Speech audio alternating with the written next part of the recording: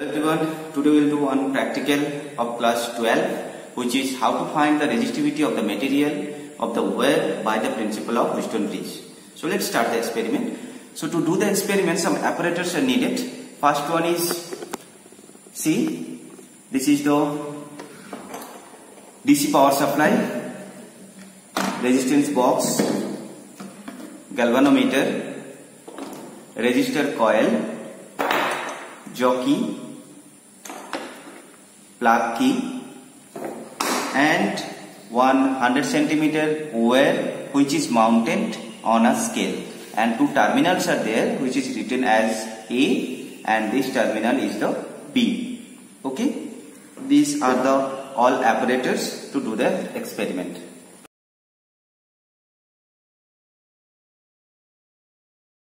So see how I am connecting. First I am connecting one terminal of the resistance box to the positive of the galvanometer. This red color means positive and black is the negative. So one terminal is connected to the resistance box and another terminal is connected to the positive of the galvanometer. Okay, this is the first connection.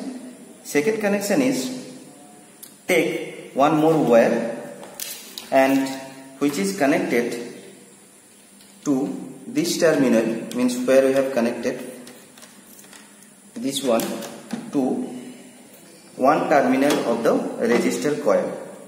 Okay, here I am connecting. That one you can connect over here also, same terminal, because these two terminals are connected by the wire. Okay, so this end will connect to the one terminal of the resistor coil. Okay. Second, take one more wire. This terminal means another terminal of the coil which is connected to B. B means one terminal of the 100 centimeter wire, the second terminal of the 100 centimeter wire, where it is written as B. Okay, this is B. So here I have connected B to the another terminal of the resistor coil. Now the jockey, take one more wire, and obviously for jockey you will take the long wire. So one terminal I am connecting to the jockey, and see, one terminal I have connected to the jockey and another terminal I am connecting to the negative of the voltmeter. So this is negative, so negative of the voltmeter. Okay, negative of the voltmeter. Now see, this one is left and the A terminal is left. So take the wire, so connect them, means, so can take one more wire and connect this terminal, second terminal of the resistance box to the A. A means which one you see? This one is A. So here I am connecting. Okay.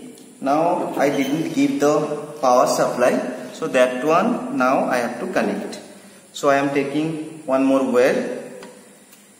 So positive of the wire, positive of the battery, I am connecting one wire to the positive of the battery, positive of the battery to the terminal A. So to A I am connecting, to A, here it is A. So at the terminal of A, two wires will be there, keep it in your mind. Two wires. Next, I am taking one more wire because the negative terminal is left.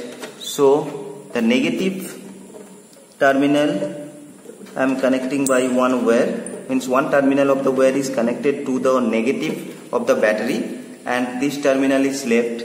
So this terminal I will connect to the key, plug key.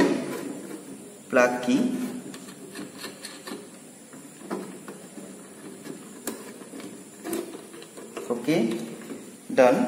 And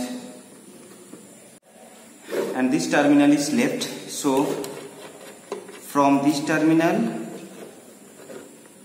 one where I am connecting to the another terminal of the plug key, and the second terminal of the wire I am connecting to B. B means this one is B. So to B I am connecting. So at A, two wires will be there. At A, two wires will be connected, and at B also two wires will be connected. Look here, at B, two wires will be connected.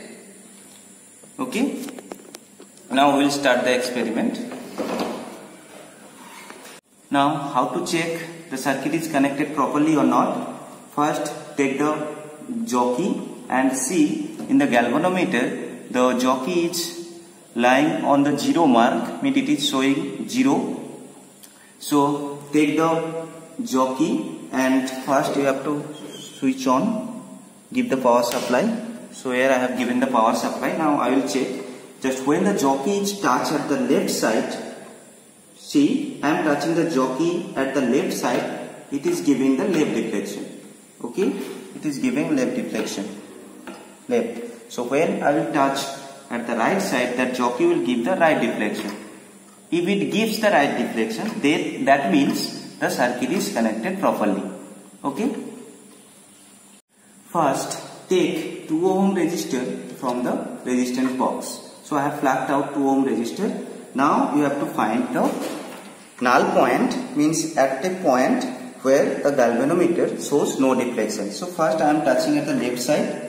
See, it is giving left deflection. If we touch at the right side, then it is giving right deflection. So that means one point will come where it will show no deflection. So that point we have to find. That point is called the null point.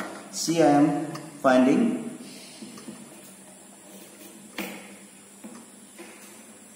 Look.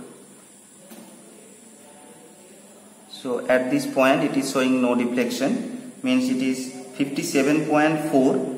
At 57.4 it is showing no deflection, means the reading will be 57.4. Now I am writing for 2 ohm. So in the column of R you write 2 ohm, and in Y you write 57.4. This is the value of Y. Then we will find the value of X by doing Y by R, means X will be 57.4 divided by R means 2. So this is how we will get the value of X. After that, the same procedure you have to follow by taking 4, 6, 8, 10. Total 5 readings you have to take, 1, 2, 3, 4, 5. So first you will take 2 ohm from the resistance box, after that 4 ohm, after that 6 ohm, and in all cases you have to find the null point, means where the galvanometer will show no deflection. So at each point, each value of R, we will get value of X, value of Y and value of X. So we will plot the graph. Now by putting the value of X and Y, the graph will come like this, means the slope will be negative. That value of slope you will put in the equation, rho equals to minus pi d square s by 200. So here slope is minus and one minus is there, so the total answer will come in positive.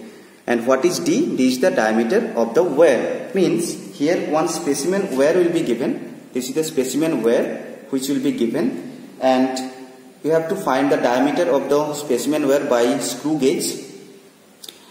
That procedure you know, you have read in class 11. Otherwise you can see the description. In the description I will give the link how to find the diameter of the wire by using the screw gauge. Okay, so here we will get the value of rho by putting the value of D, and S 5 minus pi d square s by 200. Okay, this is all about the practical. Thank you.